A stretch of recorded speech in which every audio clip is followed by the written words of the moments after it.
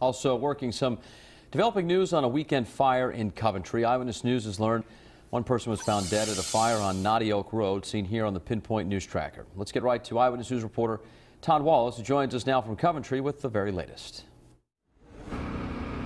The fire is out, but a body was found inside, which means there are still many questions that need to be answered.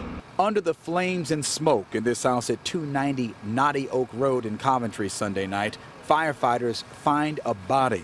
Right now it's under investigation. We did have a fatality. We can't release any names because we haven't reached the next of kin yet.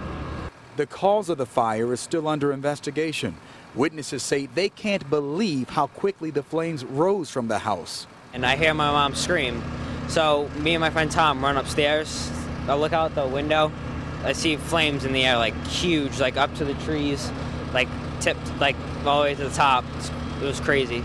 Firefighters had a battle on their hands the moment they arrived. It took them 1 hour before they were able to get the flames under control. When we did pull up, we had a well-involved structure fire. 3/4 of the structure was involved when we first pulled up on scene. We made an aggressive attack and brought the fire under control within 60 minutes. And authorities say it could take some time before they're able to determine the cause of the fire. With the West Bay Mobile Newsroom, Todd Wallace, Eyewitness News.